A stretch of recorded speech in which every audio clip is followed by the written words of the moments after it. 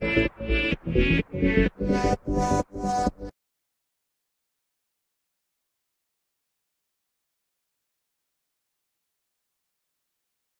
lesson is going to be all about array tables in Roblox. To get started, let's go to server script service and add a script. To declare an array table, you declare it like this: local, and the variable name, let's call it A, equals to 2 curly brackets. So now A is an array table. To initialize the array, you're going to do this. Instead of having 2 empty curly brackets, you can put numbers in there. For example, 1, 5, 7. So now my array has 3 elements. The first element has a value of 1. The second element has a value of 5. And the third element has the value of 7. I can refer to those elements like this. For example, if I print A, and I use the square brackets now, A1, then I'm printing the value of the first element, which is this one. It's going to print 1.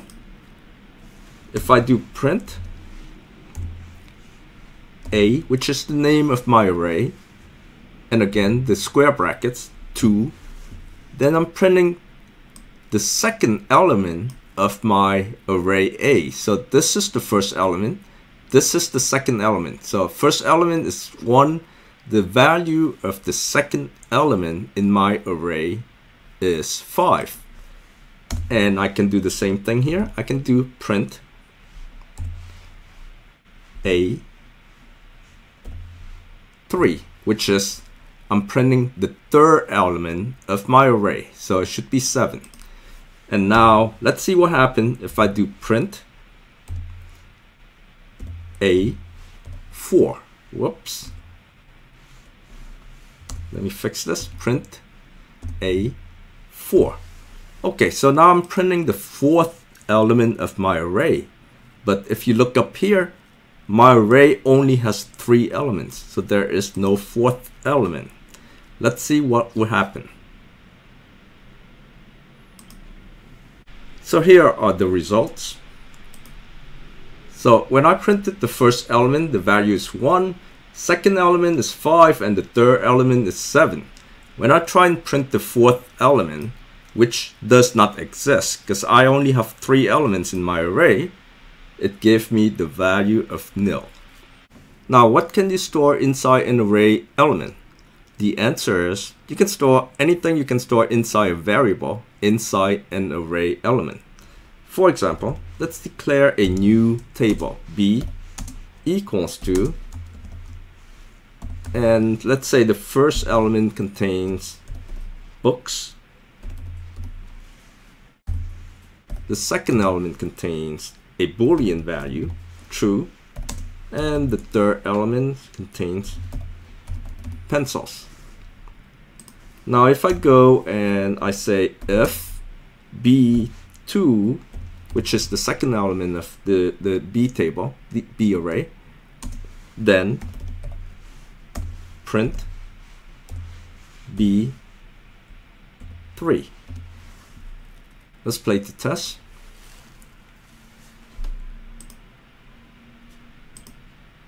And here it is. It printed pencils. The reason it printed pencil because my B2 is true. So if true, then print B3. B3 is pencil. Now, how do you change the value of an element? So for example, I want to change the second element of array A. I'm going to do A2 equals to, and I'm just going to assign it to a new value. For example, 22. Now, how do you add a new element to the array, to an existing array? So now I have an existing array here of 3 elements, right? I want to add a 4th element. So I'm going to say A4, which doesn't exist yet, but I'm going to create it by assigning it a value. Let's say 66. Now what if I skip an element?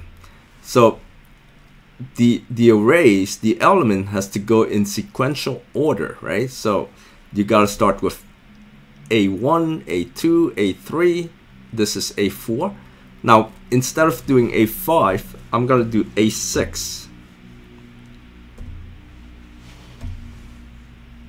equals to, let's say, 77. Now let's print it out and let's see how it looks. I'm gonna do print array A.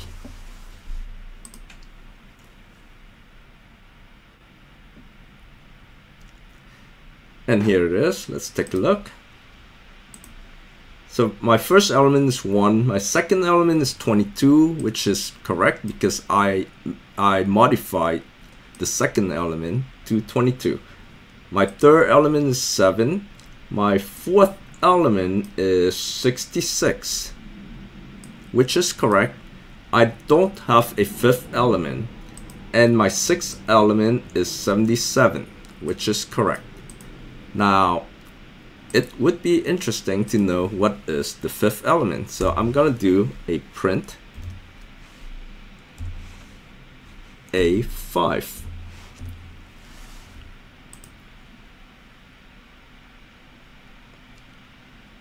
And there it is. My fifth element is nil.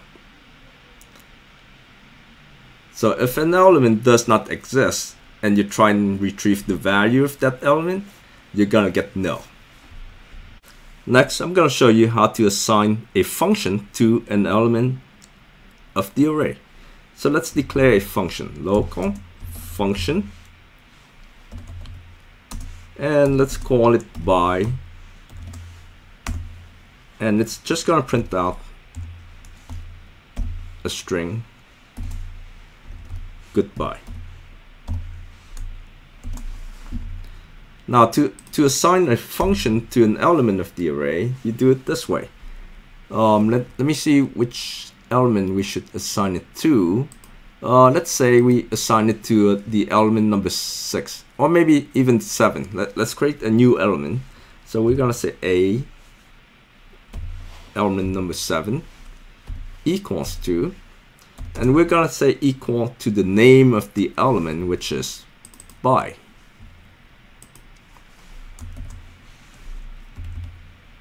And you do not need the parentheses here, but when you use the function, you use A7, which is the element of the array that contains the function. You'll need to put the parentheses here. Let's take a look. Before we take a look, let me remove these first, so that it wouldn't have so many things over here. Okay, now let's take a look. Okay, so script line number 7, it printed goodbye. And the reason we got that is because we used the element 7 of the array, and element 7 contains the function by in it. So it just executed this function. Whatever inside the function gets executed. Alright, so the next question is, how do you iterate through an array? Here I have an array of 3 elements, and I added an extra element. So it has 4 elements altogether, but actually it has 5 elements, except the 4th element is not defined, so it's nil. So element 1, 2, 3 is here. Element 4 is missing, it's nil, and element 5 has the value of 77. Now to iterate through that array, I'm gonna do for I equals to 1, which is the first element of the array, comma, and I'm gonna go to pound A. So A is the name of the array, pound A is gonna give me the length of the array. Now if this array has 5 elements, and if there's no nil in it, pound A should be 5. But in this case, there's a nil in the array. So let's see what it's going to return for pound A. So for I equals 1 to pound A, do, and I'm just going to print out, I, which is the index of the array, and AI, which is the value inside that array element. Let's play. And it printed only 3 elements. Let's take a look here. So it printed the first, second, and third index. So it's printed 1, 5, and 7. When it hits the fourth element is nil. It stops. So it only counted array A as an array of 3 elements. It does not count the nil, the element where the value is nil, and anything after that it gets dropped, it gets cut off. Now if we go ahead and do this, assign a value to element number 4 of the array, then it should print the entire array. 33, let's say.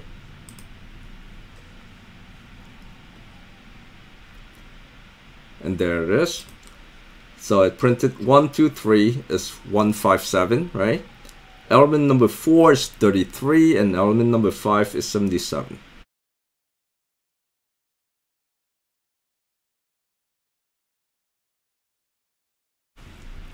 Another way to iterate through the array is to use the for ipairs loop.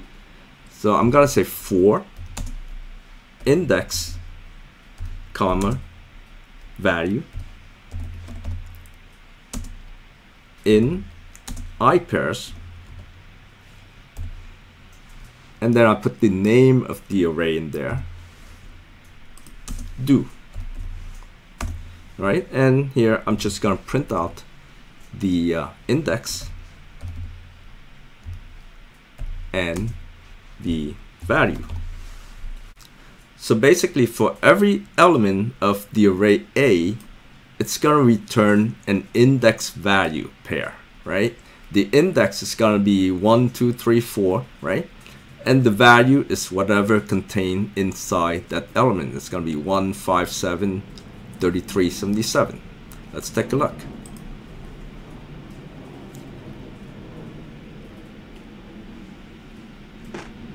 And there it is. So I got index 1, value of 1, 2 is 5, 3 is 7, right? And then index 4, I have 33, and index number 5, I have 77. So this for in ipairs, it works almost identical to what we had before when we used the pound A for loop, right? Let's take a look at something else. I'm gonna remove, let me stop first. I'm gonna remove the fourth element. So I'm making it nil. Remember with the pound, with using the pound sign followed by the array name, it stops after the third element, right? And let's see how this one is doing. The for in ipairs. So same as the pound sign, the for pound sign before that we used. This one stops at the third element. As soon as it hits the nil value, it stops. Now there's another way for you to get past the nil value, and that would be to use the for in pairs loop. Let's play again.